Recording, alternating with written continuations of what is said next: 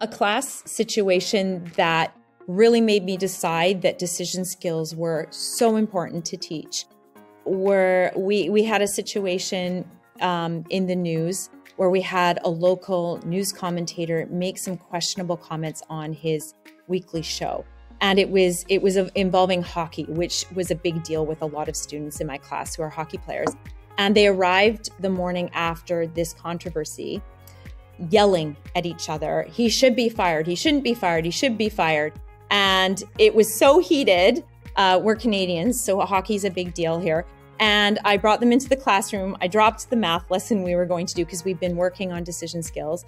And I said, okay, first of all, who's even seen the clip with what this commentator said? And only 3 kids had even seen what had happened. They were just imitating what they had heard their parents say, their friends say, and people quickly became polarized and jumped on whatever bandwagon they felt they wanted to be on.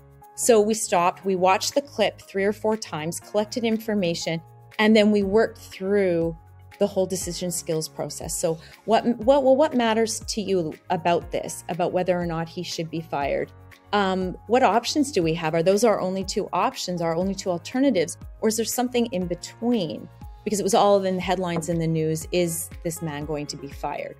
And by the end of this 40-minute conversation, discussion in class, they had gone from 2 completely polarized groups to maybe only 2 or 3 kids really being adamant that he should or should not be fired. And everyone else was somewhere in the middle with their thinking on the issue. And I was so impressed because it was so heightened when they came in. And it went from that over a 40-minute time block to a really calm and reasonable conversation with everyone talking about what mattered to them about the issue. So some people really felt passionate about freedom of speech. Others felt more passionate about, you shouldn't be allowed to make racist comments if you're given a job commentating a show on television.